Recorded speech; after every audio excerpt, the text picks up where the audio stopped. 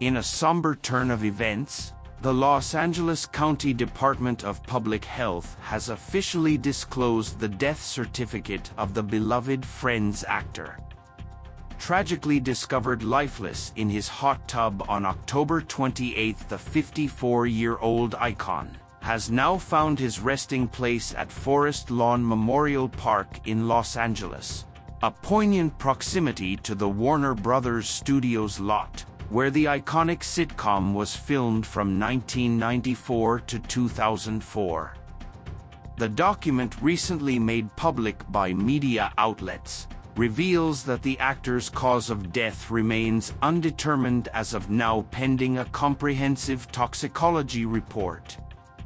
Perry's passing is marked on the certificate as October 28, transpiring at his residence in the scenic Pacific Palisades just outside Los Angeles.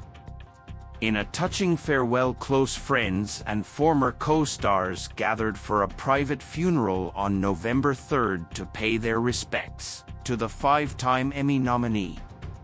The circumstances surrounding Perry's demise came to light when the fire department responded to an emergency call, discovering the actor unconscious in his hot tub.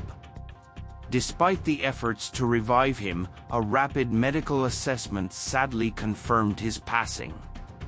As we reflect on this poignant news, let's honor the memory of this acclaimed actor. If you found this update insightful, do subscribe to our channel and hit the bell icon for the latest updates.